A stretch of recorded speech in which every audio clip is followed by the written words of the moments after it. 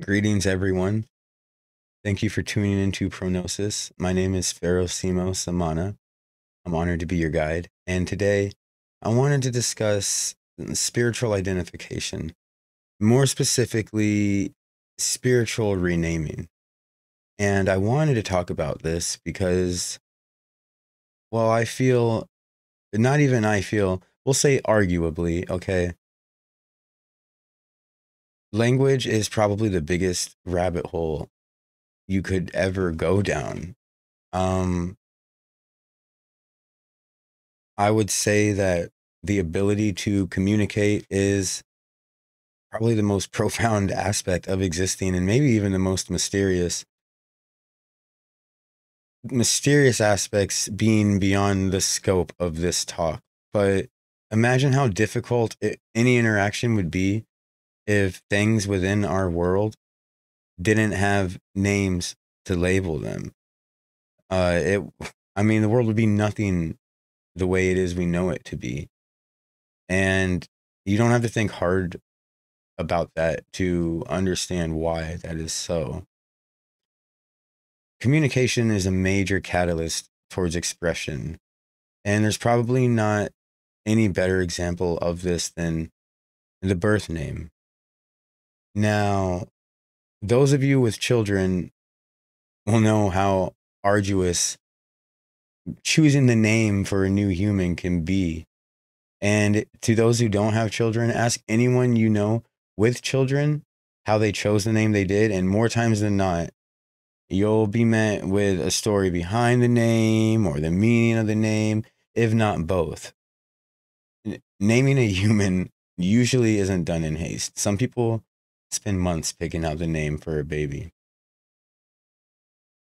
And like any word in any language, every name has a meaning.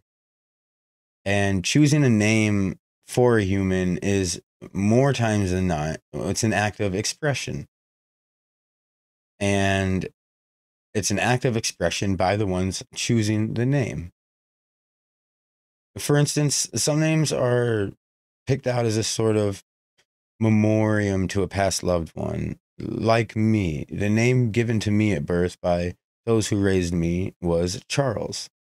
Now, Charles was the name of my adoptive mom's grandfather. And her grandfather more than likely was given the name Charles based on the meaning of that name. This is what's called etymology. And without going too deep into it, the meaning of the name Charles is free man.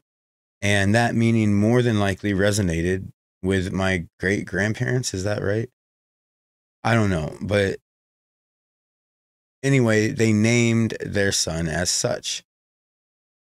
So you might ask yourself, what's in a name? Well, a name, it's the foundation of your identity on earth. It's one of the first things we consciously and subconsciously attach to ourselves. But that's exactly what it is. It's an attachment. When we're born, we don't choose the name given to us. It's an expression of those who chose the name. And oftentimes, it's not so much relative to the expression of our soul and who we later grow to be. I think this could potentially have some major subconscious repercussions. Think about it. The name we choose to identify with, although with meaning, often has no meaning to us, to who we are. And if this is the case, then our identity is meaningless to us. We undergo constant change, so it's more likely than not that your birth name will, well, it'll lose any true meaning that it had to you that you personally resonated with, if you ever did resonate with any meaning of it at all. And bearing in mind the constant change that we all go through, one of the most profound changes anyone could go through is a spiritual awakening.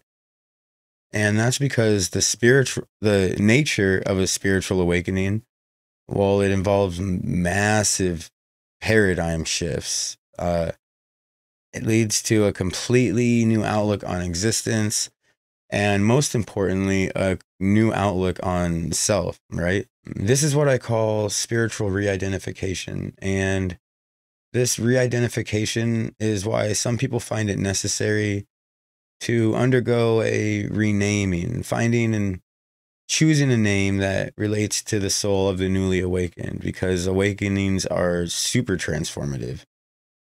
And because of that transformative nature, John or Jane Doe might just not, and probably won't feel like John or Jane Doe anymore. So you might be wondering what the process of this is. Well, first and foremost, different paths have different processes.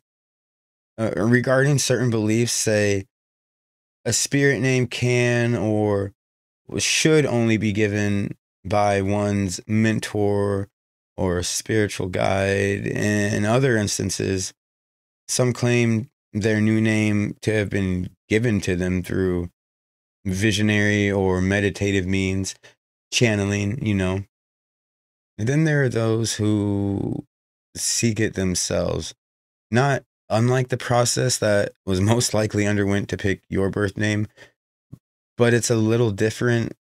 Um, when naming a baby, there are countless books you can refer to. They're filled with names and the meanings of those names. But oftentimes, all those names are, there's no other way to say it. They're pretty conventional and standard, and they might not reflect your newly found soul.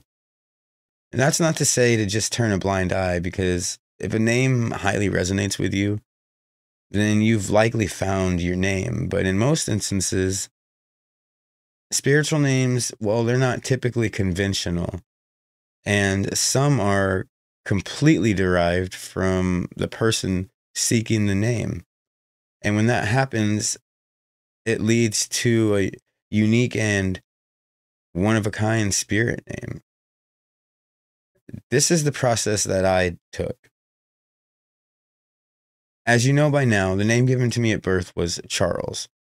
Most people call me Charlie, and I'll still answer to that name, but personally, I no longer identify with it on any terms, especially relative to my personality. The name I wholly identify with now, on every level of my soul, is Ferocimo. Every time I say or I hear Ferocimo, I can feel that it's an intense, I don't know, a connection and resonance to it, because it's a combination of words I chose that describe who I am in essence. And as far as I know, I'm the only one with that name. And in my opinion, that is how it should be, because there is only one you. But that's just what resonates with me. And if you're wondering the meaning, I'll get to that here in just a second when I explain how I chose the name. But keep in mind, as simplistic as this explanation might sound, this took me about 3 weeks of doing this process, combined with meditation, with the mantra being the notion of naming, nomenclature. I took qualities that I felt described me and were true to me on the deepest levels. This should be on the level of your soul and not the outer layer of the personality. For example, if you're blonde, you wouldn't necessarily want to incorporate that into your spiritual name, because it's only the vessel of your soul that has blonde hair and not the soul itself. You get what I mean? You want a description of the essence of who you are, the essence of your soul. Now,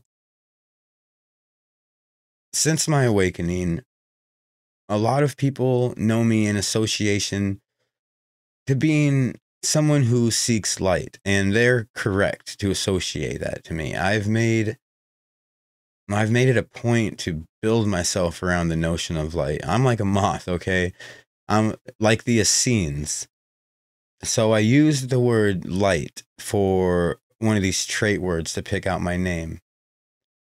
Now, I'm also, despite my wishes sometimes, but it's just who I am on a soul level. I'm I'm pretty emotional person, okay? So the other word I used was emotional. And when I had these two trait words, I put them side by side and it resonated with me. Emotional light. Um it resonated so highly with me, but the thing is that didn't quite feel like a name to me, emotional light, as much as it did resonate. So I looked through a thesaurus and I looked up all the synonyms I could find for both emotion and light. And the one I finally found for light was pharos. And the definition of that roughly is it's a lighthouse or a beacon that guides. So guiding light, that intensely resonated with me because I'll offer all of myself to anyone else seeking light. So then I had emotional left, and I had written it next to Pharos as such, Pharos emotional.